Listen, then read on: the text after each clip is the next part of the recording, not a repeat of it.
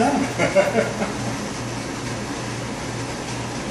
All right, check this out. We got some action going on. We got some action, Chef? Oh yeah, we've got some protein breaking down, don't we? I think it's time for a stir. Time to add some more ingredients, huh? Let's check her out and see what you think. Oh, we're getting a little thick too.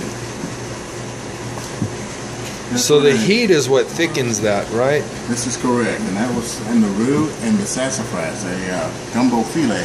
Those two ingredients are going to thicken your gumbo. So that's what I said. We can always add, you can't take it out. So we want to add a little bit at a time. We want to do exactly what we're doing now. Check it after it comes up to a boil, see where we're at, see what the consistency, and see what we need to do from there. This is coming up nicely.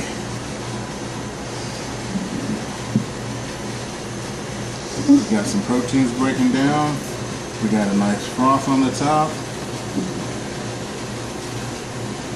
And we'll be adding more seafood here shortly. Why don't we do this one?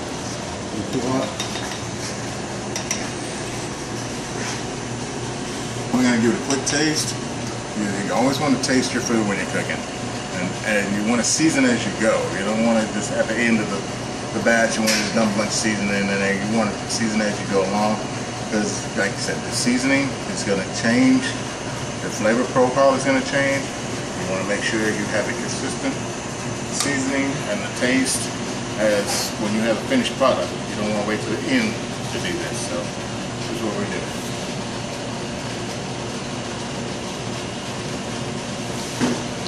How's it taste, Chef? Oh my God. And like I said, once we added that fish, the flavor was going to change, and it did. It was awesome. Chef John, would you like to try? Yeah. Wow, man. That is fantastic. That is something else. I'm going to add a little bit put more. the little crustaceans in there. Yes, sir. All right, so we got some crab bodies we're going to throw in there. We're going to find out where the bodies are buried. That's right. We're going to know here in just a minute. And they're in here. There you go. All right. Nice. We're going to do the same thing. We're going to let this just simmer. We've got the fire lowered down a little bit. And we are going to just let it do its thing. But before we do take any oil out, we're going to go ahead and add everything else. Let everybody get a little bit of that oil flavor.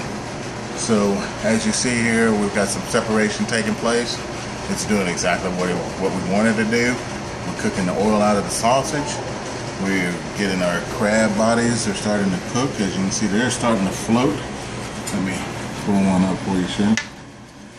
As you can see, when it's starting to, they're already cooked, but you want to get the bodies to heat through.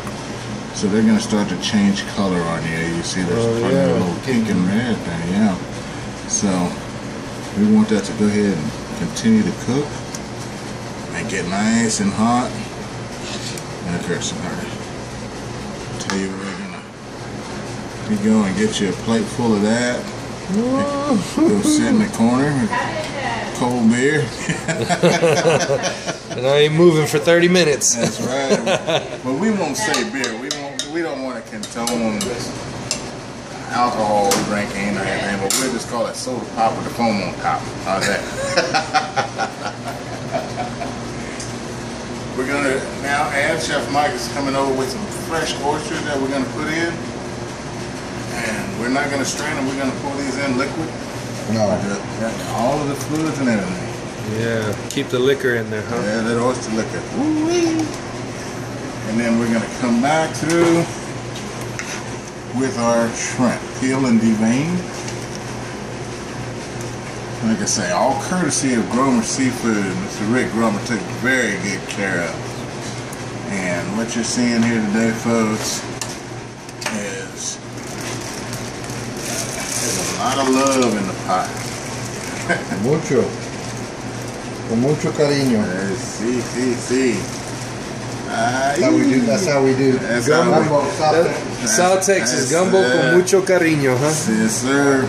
That's how we do it. How we roll here in South Texas. And let's see if I can get a spoonful of any of this up here.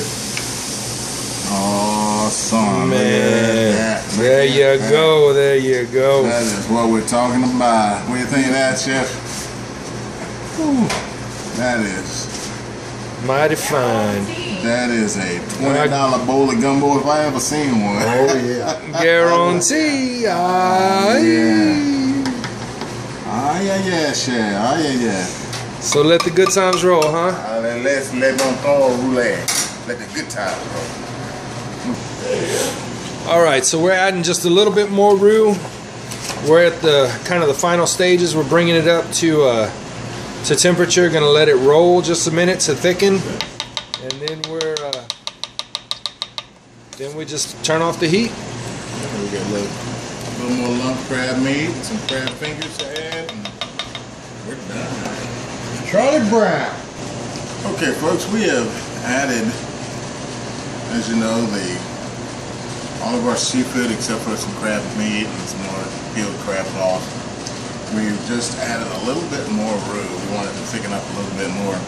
And as you can see here, Chef, it's starting to break. We're starting to get all of our oil and all of our fats from the other proteins from the seafood starting to break and starting to cook out. So we're going to let this simmer a little bit. I'm going to get a quick scoop here, and we're going to try tasting her again just to make sure our flavor profile is not changed too drastically.